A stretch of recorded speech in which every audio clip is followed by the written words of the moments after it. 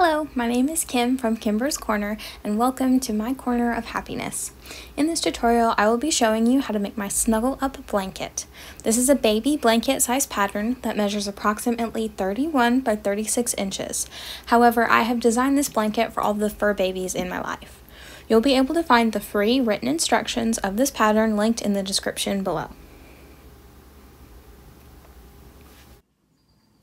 The materials you will need for this blanket is a size 8mm crochet hook or a size L, some worsted weight yarn in 2 colors, approximately 700 to 900 yards of color A, and 200 to 500 yards of color B.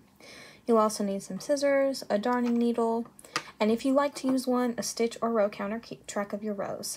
And you'll also need some form of tassel maker. I like to use this book, but you can use a legit tassel maker, a piece of cardboard, or even your hands. So let's get started. The pattern indicates that you'll chain 90. For the sake of this tutorial, I'll be chaining 20. Now if you wish to make this blanket smaller or larger or into a scarf, chain multiples of 2. As long as you have an even number of stitches, you will stay consistent with the pattern. So go ahead and chain 90. Or in my case, I'll be chaining 20. 1, 2, 3, 4, 5, 6, 7, 8, 9, 10, 11, 12, 13, 14, 15, 16, 17, 18, 19, 20. Now this stitch builds upon itself by doing a half double crochet in the first and the last stitch of every row. Then in the middle, I believe it's called the Suzette stitch, you'll place a single crochet, a double crochet, skip a stitch, place a single double crochet, skip a stitch, single double, skip a stitch, and so on. Okay, so for row 1, you'll place a half double crochet in the second chain from the hook. So that means yarn over, insert your hook into the chain, yarn over and pull through the chain. You'll have 3 loops on your hook, yarn over and pull through all 3. There's your first stitch. Now in the next chain after that, you'll place a single crochet and a double crochet. So you'll insert your hook into the chain, yarn over, pull through. You'll have 2 loops on your hook, yarn over and pull through 2. Next is your double crochet. So you'll yarn over and insert your hook into the chain, yarn over and pull through the chain. You'll have 3 loops on your hook, yarn over, pull through 2 loops. You'll have 2 loops left, yarn over and pull through both loops. Then you'll skip a chain and place a single crochet and a double crochet into the next. Then skip a chain, then single crochet and double crochet into the next. Now you'll notice I am working into the 3rd loop of my chain, which is this bump on the back, rather than the top V of the front. And you can work your stitches wherever you'd like to. I prefer to work them into the 3rd loop just because when you turn your work and you notice the bottom, it looks a lot more prettier. So that's just how I prefer to do it, but you're more than welcome to do it however you'd like to. So this stitch is skipped, and the next we'll do a single crochet and a double crochet. And you'll skip a stitch, single, double, skip a stitch all the way until you've reached the end of your chain, until it looks like you have 3 chains left on your hook.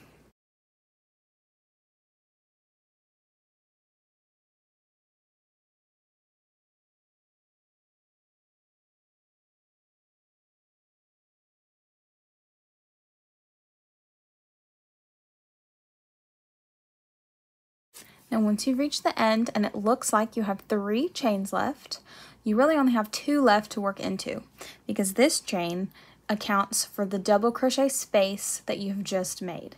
So because we're not increasing and this is a flat work, we're not losing or gaining any stitches. So the skipped chain that you did counts for the stitch that went into the chain previously before. So in the end, you have the same number of stitches as your chain and on the top. So we'll skip this chain because that accounts for the double crochet you just made. Place a single crochet in the second to last chain, and then place a half double crochet in that last chain. and that's row 1. Then you'll chain 1 and turn your work.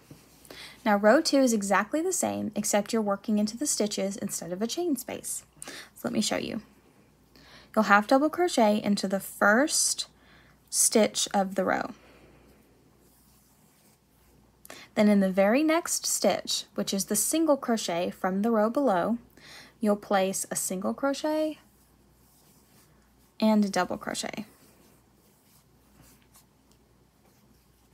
Then you'll skip a stitch, then place a single crochet and a double crochet. Then skip this stitch, then place a single crochet and a double crochet. Now I'd like to show you something. One easy way to tell which stitch you're working into is this. It's always going to be the single crochet from the row below. So it looks a little different if you're looking at this batch right here. You can tell that this was the double crochet and this was the single crochet. So you'll always be working into the smaller loop of the row below. So we'll skip this stitch and place a single crochet and a double crochet into the next. And you'll do this all the way along until you get to the end.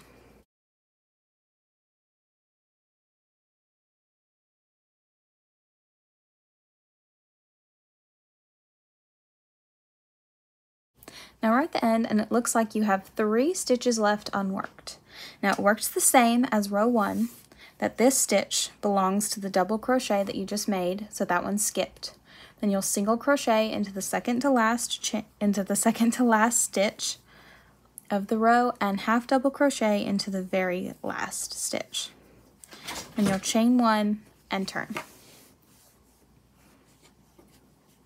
And onto row 3 is exactly the same, but we'll go over it one more time just to make sure that you've got it. So in the first stitch of row 3 and every row here on, you'll place a half double crochet. Then in the very next stitch, you'll place a single crochet and a double crochet. Then you'll skip a stitch and place a single crochet and a double crochet into the next. Then skip, place a single crochet and a double crochet. And skip 1, single crochet and double crochet. Skip 1, single crochet and double crochet. And on until you've reached the end of the row.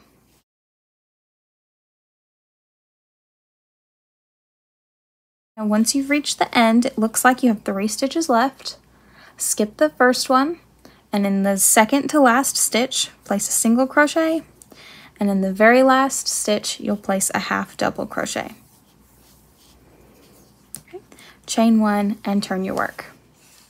You'll repeat this row until the end of row 10, where we will change to color B.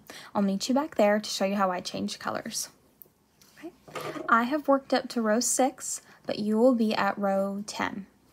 So once you're at the end, we're getting ready to change colors to color B.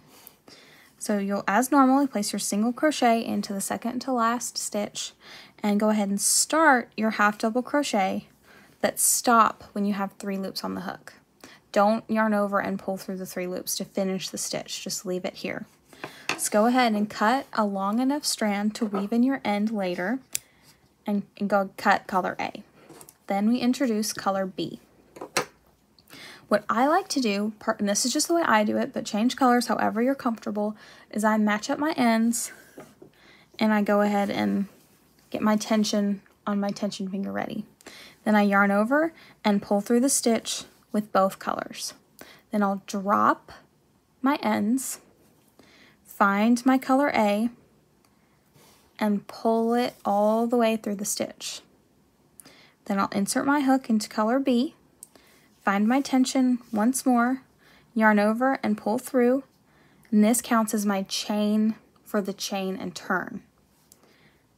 So once I'm here, I'll pull my hook out and drop the tension. Then I'll find the loose strand for my end, which loop that is, and I'll pull that loop all the way through. Then I'll insert my hook again and I'll turn my work. Now I secure my ends with my first and second stitch of the row. So for you, this will be row 11. So you'll yarn over and make a half double crochet over my 2 ends for that first stitch. Then in the very next stitch, I continue working over my ends, and I'll make my single crochet and my double crochet. Then you can either weave in your ends now, but I like to do it later. So I just drop them, push them to the side, kind of tuck them back here so they're out of my way. Then I'll continue with my row. So skip a stitch, place a single and a half double crochet. And continue on for rows 11 and 12 will be worked in color B. And I will show you one more time, so go ahead and do your rows of your color B, and I'll meet you back at the end when we're ready to change colors back to color A.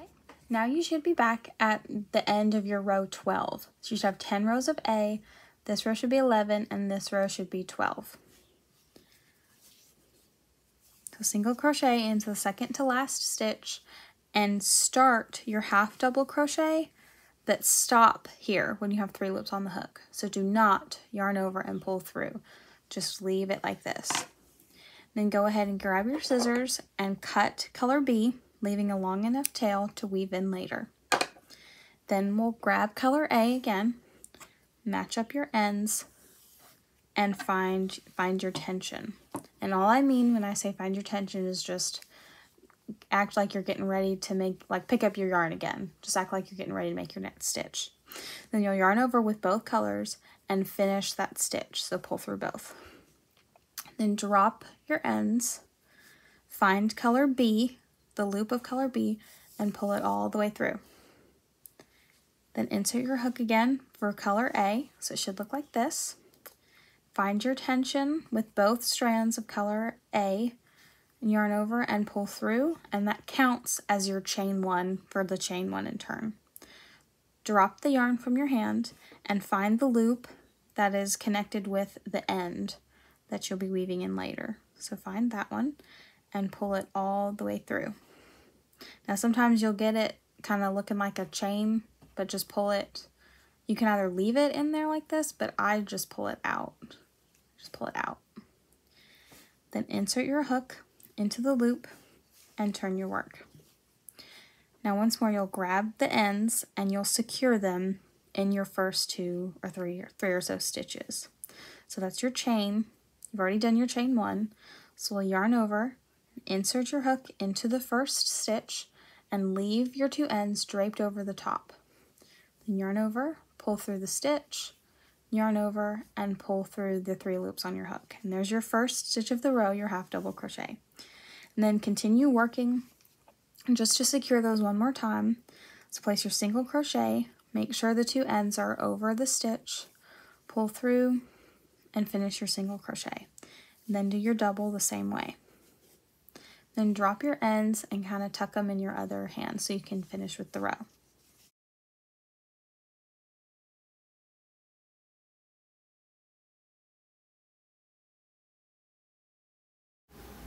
Here's how the blanket will go from here. After you've finished row 22 in color A, you'll change to color B and complete rows 23 and 24.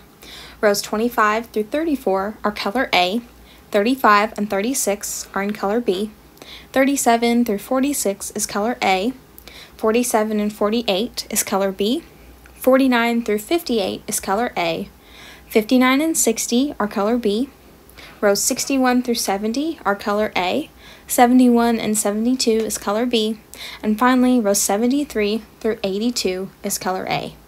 You'll have 6 total stripes of color B and 7 total stripes of color A. After you've fastened off and woven in all your ends, it's time to make your tassels.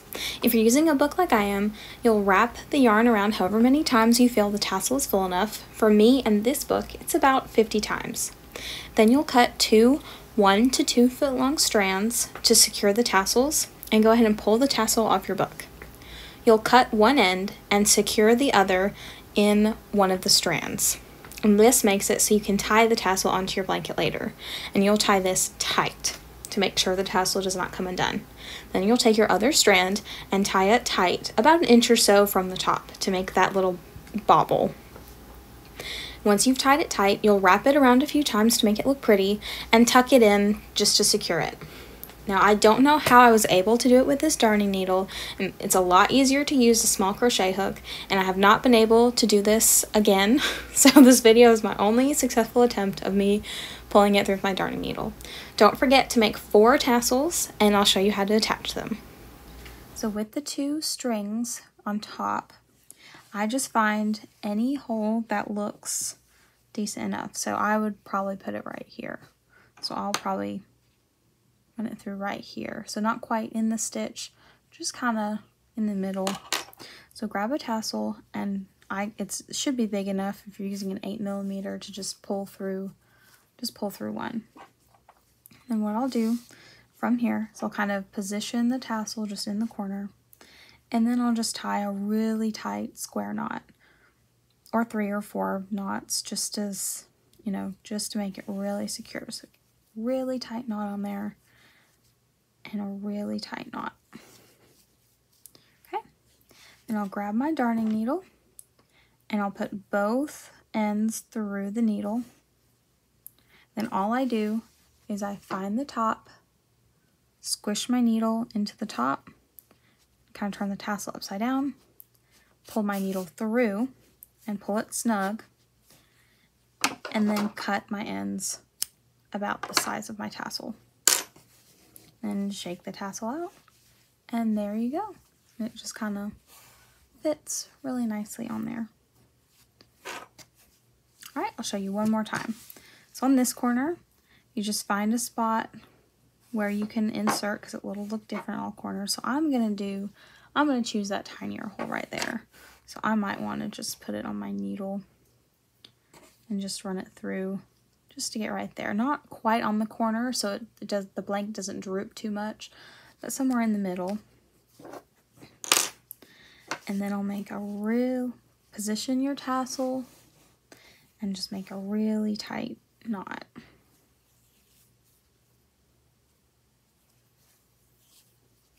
Okay. Then put the ends back on your needle and push it through the head of your tassel. And pull the needle through really tight and cut the strands. Show you, cut the strands.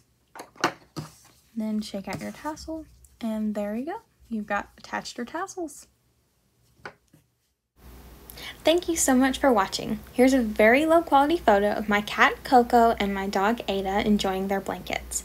I hope whoever you made this blanket for loves it as much as they do. I'll see you next time.